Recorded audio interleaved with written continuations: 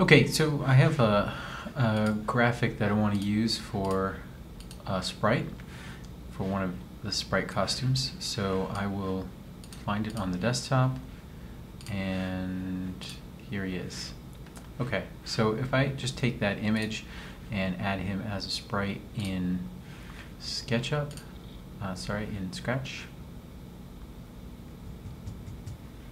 There he is. Looks nice here, and if I start shrinking him, you'll see immediately there are problems. These little white dots show up, and also at some point, you can't really see it with this image, but as he gets smaller, it gets really bad looking. This is especially true if you just have like a really, like something you drew, a circle or text or something like that. It's just not that good at shrinking. So what I really would like is to see about the size that I'd like it to show up at.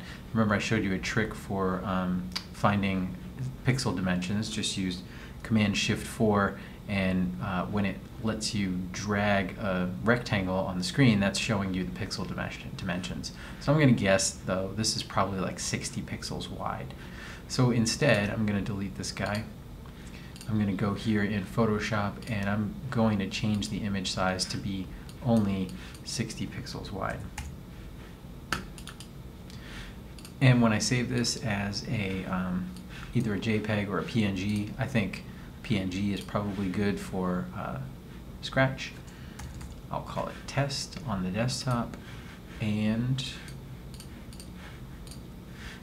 I can import this now as test, and I'll see that he's small and doesn't have any weird problems. Photoshop is better at resizing images than Scratch is.